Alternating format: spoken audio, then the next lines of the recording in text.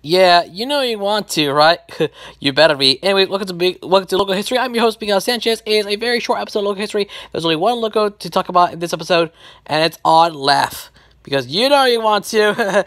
Anyways, this is episode number 74 of the series, so let's get started with the short part for those who don't know what Laff is.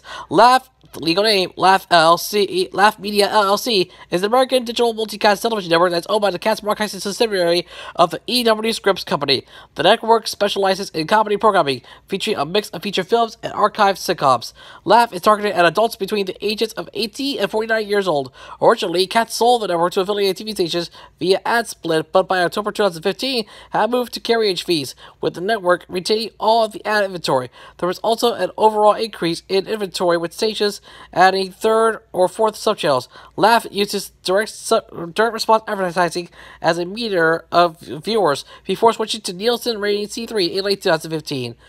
Alright, now on to the logo of Laff. 2015 to the present, we have a red rectangle inside this word Laff in white text, with each letter in a different size and in its different position, and under the rectangle there's the slogan, "You know you want to," in red text. Besides, you know you want to laugh.